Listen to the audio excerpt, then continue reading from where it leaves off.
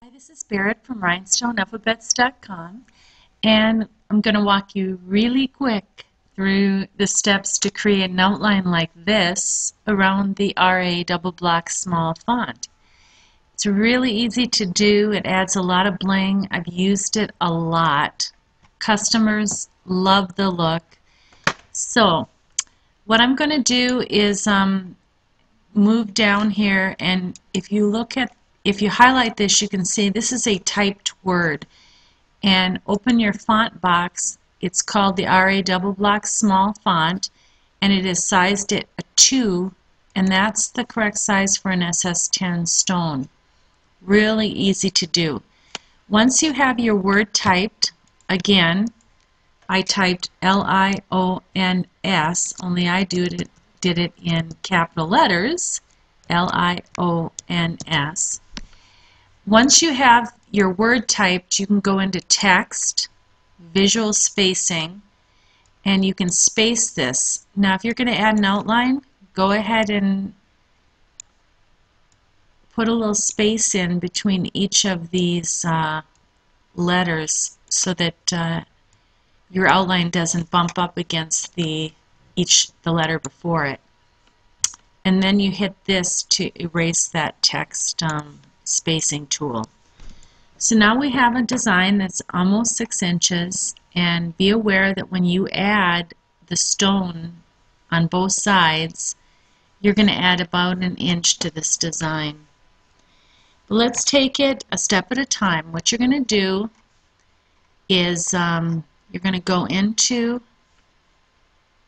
Tools, Outline, and outline should be 0.11 for thickness, and outline should be checked, and then hit that yellow check button. Once this is outlined, now it's outlined, go up to text, break your text from the outline, and touch one of those circles and pull your text out now. Now you're left with the word lions, and I want you to go into wireframe here, and you're going to see that there's a few oddball circles in there. So I want you to grab that S, go to Tools, Weld, get rid of that, and then grab to make sure that you have no weird little dots in that design. Now, what you're going to do with this is you're going to highlight it, open up your Rhinestone Transformation tool, and up here you're going to go to 13.126 and 0.035, plug in that data if it's not there, and uncheck Erase Original, because what you want to happen here, when you apply, you want these circles to go right around the lines.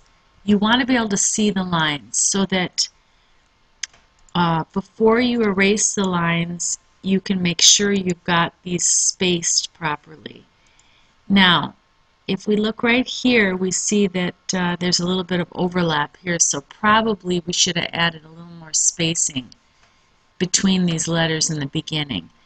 But for a time constraint here, what I'm going to do is just 2 options if you run into this problem. You can either just make it one outline, or you can pull it in a little bit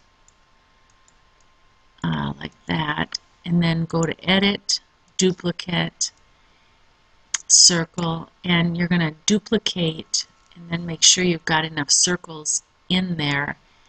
And again, you're going to do that with each of these to make it the way you want it. And once you're done, highlight the line and delete.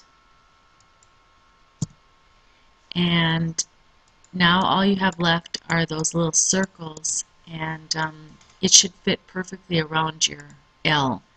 So let's go down, let's find that L again. And there is our word. Let's add a little color to it. Make sure there's no outline.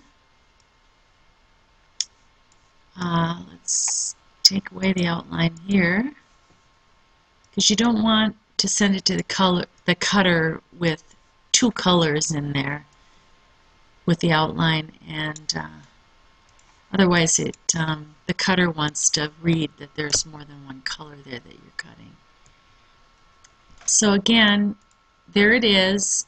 You've got it set, ready to go. Again, let's add a little bit of a rhinestone color to that so you can see how that's going to look.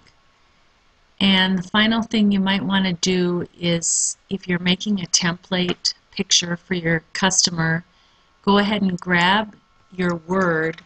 Let's move it out of here. And hit the Rhinestone Transformation tool with whatever color rhinestone you're going to use. Now in this case, let's break that. Alright.